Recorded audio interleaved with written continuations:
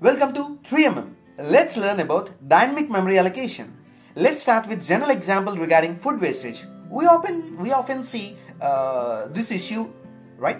And get worried about how much food we waste. Okay. For this, you must know first how much food you can have and serve it accordingly, and then you can have it so that food doesn't get wasted. Now, memory wastage. Consider it int a of 8. 8 blocks of memory is utilized for this, but I have used it for storing only 4 values, 7, 8, 6, 5. That is, we have used a of 0, a of 1, a of 2 and a of 3. Now, what about a of 4, 5, 6, 7? They get wasted.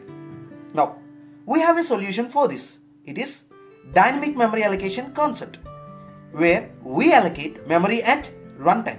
For achieving this task, we have 4 different functions in dynamic memory allocation. They are malloc, calloc, realloc and free, available in stdlib.h header file or alloc.h header file.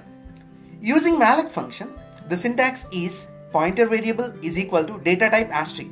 We need to mention what type of data we are about to store in that memory, and then related to pointer we write asterisk. Then keyword malloc is and in brackets we write size and in terms of bytes. For example, for this DMA we need to declare a pointer variable first. Then p is equal to int asterisk malloc of 20. Here 20 bytes of memory will be allocated, or we can write like p is equal to int asterisk malloc of n comma size of int. Here n value to be taken at runtime.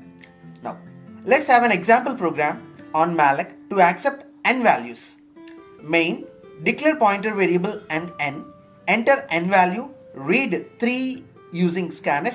Now let's allocate memory for 3 variables using malloc. That is, p is equal to int asterisk malloc of n into 2. N is 3 here. Entering 3 values starts I is equal to 0.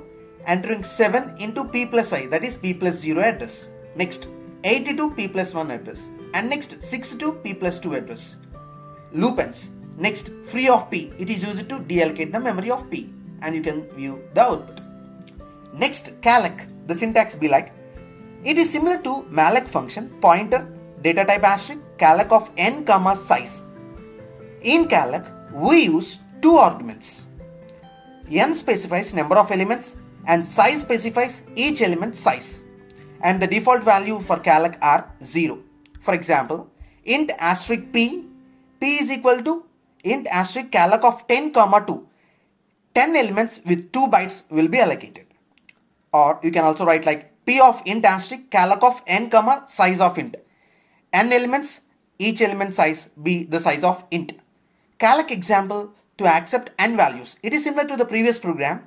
The only difference is we use calloc keyword and 2 arguments n comma 2, and everything is similar. Realloc. The term realloc is used to allocate memory again, which is allocated by either malloc or calloc before. The syntax be like, syntax is equal to, pointer is equal to data type realloc pointer variable comma new size. For example, first allocate using malloc or calloc, then change it by p is equal to int realloc of p comma 20. So 20 will be the new size. In this example program, we allocate memory using malloc with 2 bytes. Later, we reallocate memory for p with n bytes. Next to free.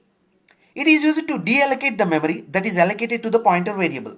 For syntax, free of pointer. Example, the allocated memory using the malloc is freed now. It is deallocated.